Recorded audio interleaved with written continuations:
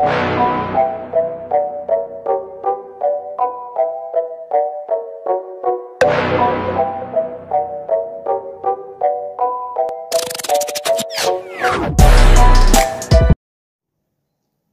guys, welcome to the news. This is Bliss channel. Please, if you are just joining us, kindly subscribe and do not forget to give us a thumbs up. Breaking news, Nigerians. We will not allow anyone to undermine our security.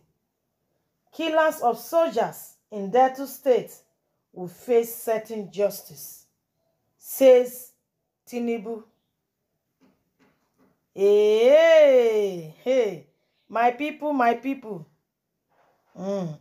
This matter wey be say e happen for this Okwama village, so na serious matter o. You can't see say these soldiers wey be say they kill so.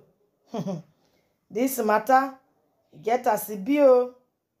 So I go come quickly knack on the details of the news on wetin our federal government come dey talk concerning this matter. Tinubu during a dinner to break the Ramadan with Senate leaders. President Bola Tinubu come say the perpetrators of those wey be say kill the soldiers in Delta State will face certain justice. He come dey warn that his administration will not tolerate attacks on military and security infrastructure. The president, who hosted the leadership of the Senate to a dinner to break the Ramadan fast at the State House on Thursday, come say the military will continue to enjoy the support of its administration in neutralizing security threats across the country. He can't go further to say our armed forces that they work hard, and he say no go allow attackers to undermine the integrity and value of our armed forces and its leadership. Of a truth, he can't say he go continue to encourage and fight for our sovereignty. He say our individual rights go exist, and he say we go succeed in banishing poverty from our land. Now so president come make am clear. President Tinubu come tell the leadership of the Senate say the integrity of the National Assembly must remain intact. He come say his administration go always encourage cooperation for the advancement of the nation.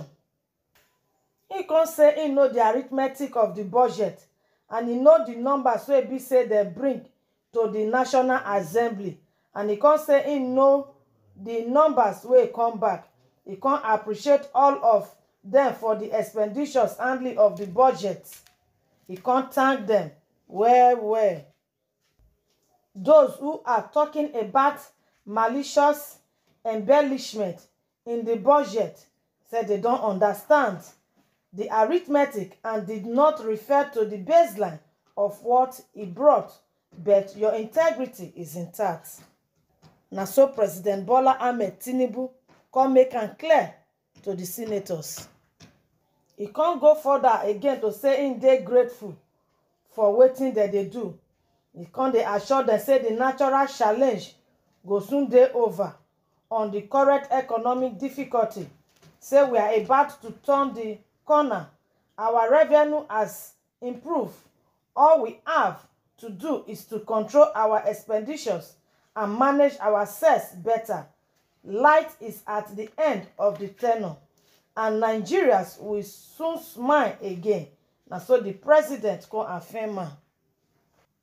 President Tinubu thanked members of the National Assembly for speedy attention given to the Student Loan Amendment Bill, urging more tolerance, forgiveness, and charity during Ramadan.